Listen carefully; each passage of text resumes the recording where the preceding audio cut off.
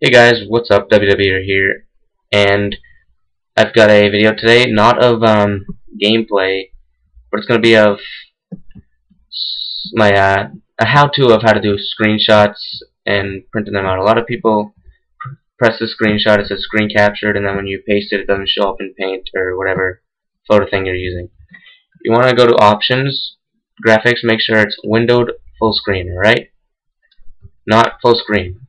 So here, we'll try it here. You press the print screen button, print screen, open up Paint, Control V, boom, you got it, alright? Alright, there you go. I'll make this full screen, you can see the whole thing.